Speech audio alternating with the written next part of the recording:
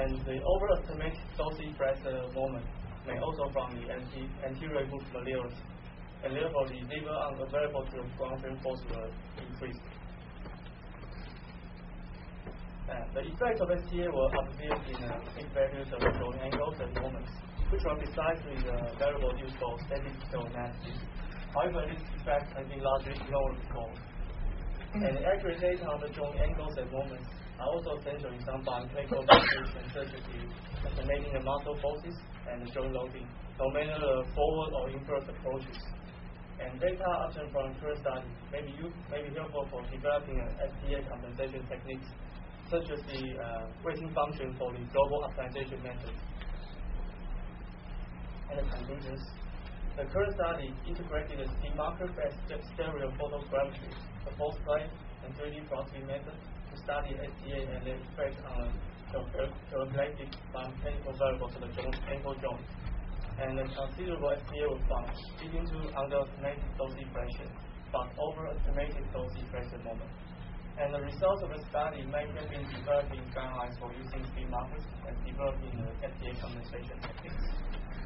And because this study is just a pilot study, so we need to increase the subject numbers for confirming the result after the current study, and to investigate STA during various functional activities, because we know that the STA is subject to different motion, and to compare different kinds of the muscle placement and their STA effects on the calculated biomechanical variables. Because recently in clinical, there were several sets of marker sets to use in the clinical, so we have to compare this. Okay, thank you for your attention. This is a good new method to evaluate the biomechanics. Any question or comment?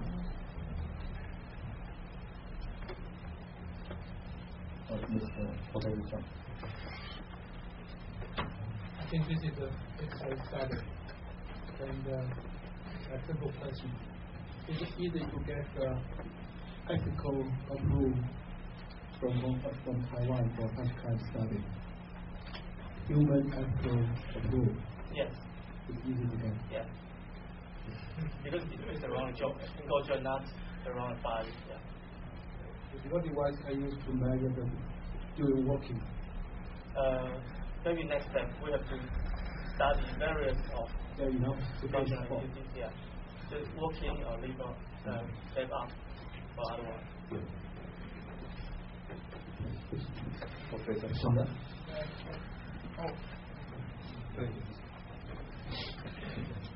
So maybe I missed the point, but you use the fluoroscopy, right? So I saw the one from Colorado, and clinic in Colorado. They also use the 3D fluoroscopy. And then when you create 3D model, they can use the multiple fluoroscope, right? We only focus on one joint. One joint. Yeah. I mean, create the model of the model of the form was created from CT scan. And we register the projection of the CT scan to create a digital reconstruct radiography and compare the philosophy and DRR. To determine the position and orientation of the form. I think it's a nice work. I want to know what's the new contribution in your laboratory work? New contribution. Yeah. Because several studies ever compare the ankle joint moment or ankle joint remains between different subjects or different groups of people, but the error exists. So I think if the STA effect between different subjects would be different, then considering STA into some studies maybe improve the reliability of the study.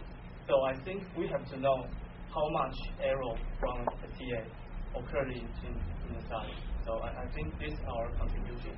And secondly, I think with the data about STA, some STA compensation techniques such as the double collaboration or global optimization used in now, it will benefit to these methods. Yeah.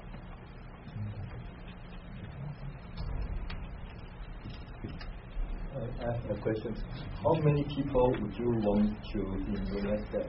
I think 12. 12. Yes. I plan to do it 12. Oh, the male or the part of the... Maybe 6. 6. Yeah. Any questions or comments? As Tung Yuan mentioned before yesterday, how do you apply this method on footwear design or footwear technology?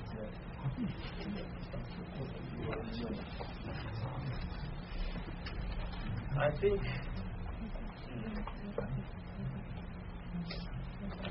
because footwear design was based on accurate clinical data, such as biomechanical data, right? But using stereo photography, the error exists in this data. The contribution of this study was to know how much error is in this data.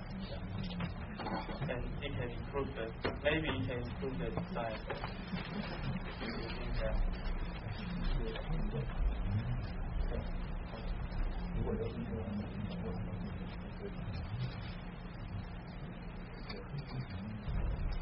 Maybe they actually focus on what type of the sport or what kind of the patient.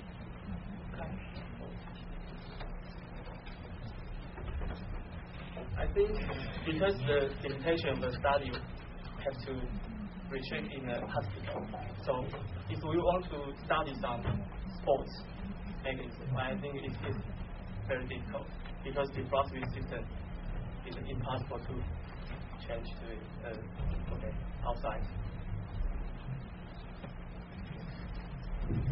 So one of our colleagues in Calgary was working on the 3D real-time microscopy, and then she was interested in actual foot movements during underneath the shoes during walking or running. So might be we don't know how the foot move, only structure of the foot move during dynamic. So if you get some information, those maybe you can use for the design of the shoes. Thanks for your time.